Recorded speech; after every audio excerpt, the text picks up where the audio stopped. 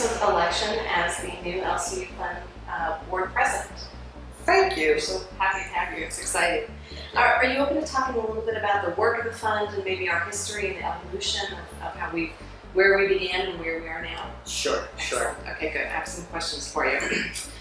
When the LCU Fund for Women's Education was founded in 1858 as the Ladies' Christian Union, its mission back then was to provide safe, affordable housing in Manhattan for young single women.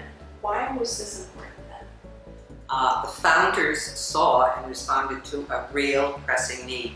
Industrial and commercial growth had opened new doors for women to seek employment in urban areas. They could leave those family farms and domestic servitude that they had been trapped into and pursue independent, self-supporting lives in cities like New York. But they needed a safe, affordable place to live. A whole lot different than today. By the mid-20th century, LCU had acquired 6 brownstones in Manhattan that were safely sheltering these eager newcomers and their ambitious dreams for success. So fast forward to the year 2000 when the LCU Fund saw another yet continuing opportunity to respond to the housing needs of women in New York City. What was that all about? Okay, in the intervening decades, the foundation faced recurring financial challenges in trying to maintain these properties. I bet. So they also confronted changes in societal mores. Consider this.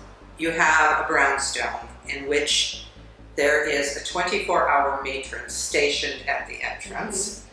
You have public areas and communal dining room on the street level, and then from the second floor on up are the bedrooms and shared baths for the women residents. Male visitors were restricted to the common public areas. It's now 1960s, and these physical arrangements and rules are no longer acceptable. Pretty antiquated. Yes, women wanted more personal privacy. They wanted greater freedom to come and go as they pleased, as well as the right to entertain whomever they chose in their own space. They wanted to order their lives as they saw fit. Responding to these societal shifts, while keeping in mind the final founding principle, the board sold the last of these properties in 2000 and invested the proceeds with the intent that the investment earnings would help pay for the rent of a select group of women. This endowment continues today, and it is the nucleus for the fund's current grant making. Each year, the LCU Fund helps about 150 scholars via our educational partners, and on an average, nearly half of their monthly rent is covered by LCU grants. So that's a significant contribution. It sure is. So let's talk a little bit about the profile of the LCU scholar. I would imagine that our viewers are interested in knowing a little bit more about who she is, where she comes from, what she studied, where she studied, what her goals and aspirations might be. I'd be happy to do that, but I want to remind you all that tonight you will be able to meet some of these scholars during the broadcast. And if you stay on, join us for our meet and greet post-broadcast. You'll actually have an opportunity to speak with a scholar or two. So I hope you stay with us. Still, Sarah, to your question, first and foremost, LCU scholars are women who reflect the rich diversity of New York City. In age, cultural background, ethnicity, race, religion, national origin, sexual identity, and physical abilities. It's the whole gamut. Our research, though, tells a little bit more about our students. A majority are older. They're 26 years plus. Many are first-generation college students. All have a household of $30,000 or less. Which is tough in New York City. Many work 2, maybe even 3 part-time jobs just to put together monthly living costs. Some are single parents. Others actually have caregiving responsibilities for extended family.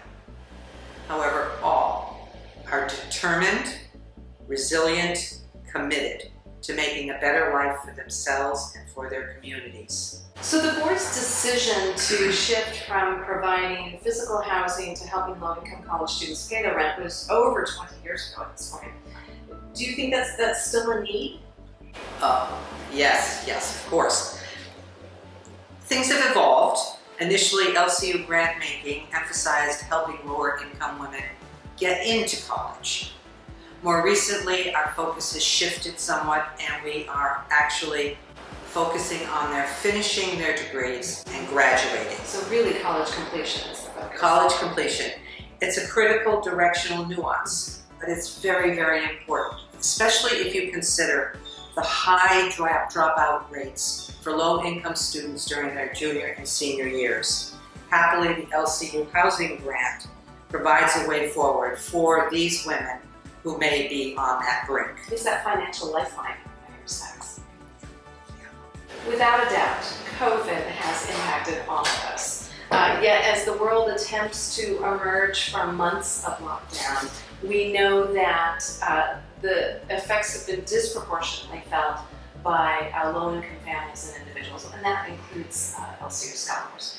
Can you talk a little bit about how the board has been thinking about these issues and organizationally how they may be addressing them? We have been thinking about them and we have been addressing them, but we also remain wholeheartedly committed to our primary mission of providing NYC housing relief to female college students pursuing careers in socially responsible professions. Moreover, there's the reality that the LCU endowment is tied to the performance of the financial markets, and so there can be fluctuations there that affect our decision making. Still, we evolve and respond thoughtfully and energetically to new opportunities and challenges. COVID is a perfect example. From the onset of that pandemic, we've given nearly $170,000 in emergency rent relief to 240 scholars to help them complete degrees that they were working on. On top of that, our 2020-2021 grant making totals, 2 years together, have amounted to nearly $2 million. We understand that there are other persistent needs: food insecurity, transportation costs, even post-graduation expenses related to launching their careers, licensing costs, perhaps additional training. There's those enormous debts that they're going to face completing college. But we don't want to ever take away from that primary goal to enable LCU scholars to complete their degree by reducing the burden of their housing costs and therefore giving them that additional space they need to be able to focus on their studies and graduate. Right. So not only is it the physical space, but it's the emotional space as well to focus and do what they need to do in order to get that really important, critical degree. Yes. Yeah, absolutely. Yes. Thank you so much for being so thoughtful about describing the work of the LCU Fund and our history and the evolution of how we position ourselves to today.